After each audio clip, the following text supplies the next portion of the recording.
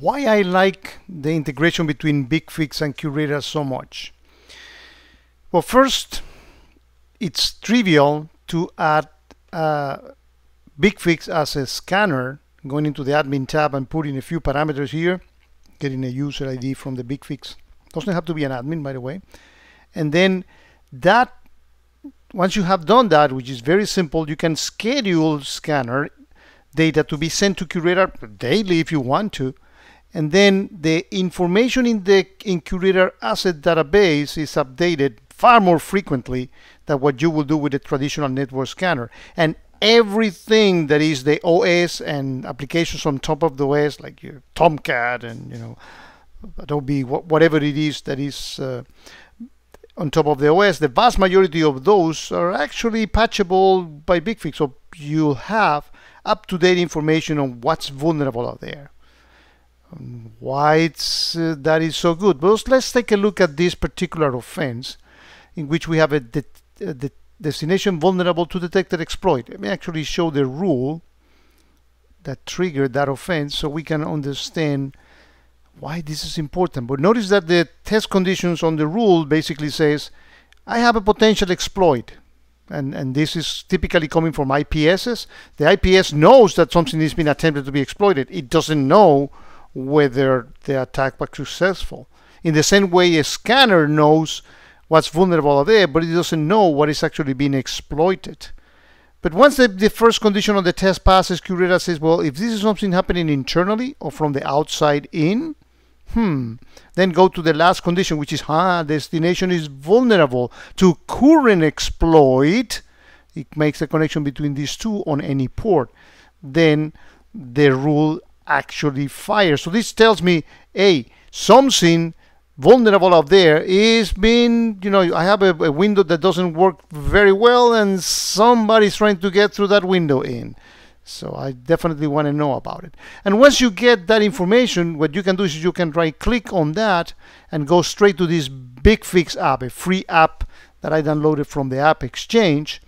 And I get some information about, of course, what type of OS, memory. This is not very important from a SOC perspective. I can see, what remains to be patched. What I like about it is that there is a correspondence between what we know on the SOC, which is CVE, and what people from patching know, which is the Microsoft KB or MS type of number. But I can quickly see, well, let me see what processes are running on this machine. Okay, I see, this process, this is a BigFix. This is Carbon Black calc.exe. Well, nothing strange there. I can click here and see what are the files that changed, that were modified in the last 30 days. And, I get to see BigFix deploy, maybe as an update on BigFix. Calc.exe, what the heck is this? People don't update the calculator frequently. Well, I can easily take the hash of that particular supposedly calc.exe and go to VirusTotal or whatever and check what that is, right?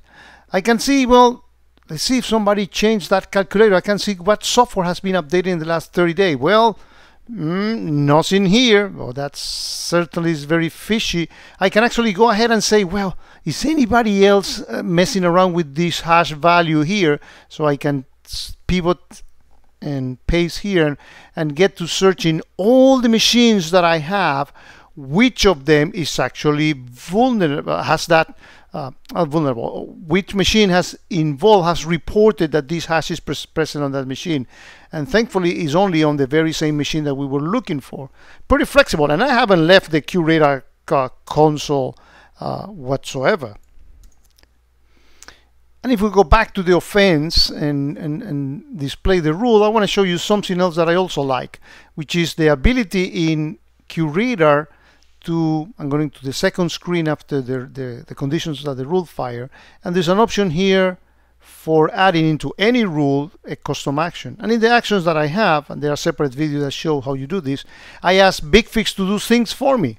Hey, BigFix, when these rules of triggers and an offense gets fired, please go ahead and quarantine that box. And then this script takes the information about the machine and tells BigFix quarantine the machine, kill a particular process that may be doing some file encryption or ransomware type of behavior.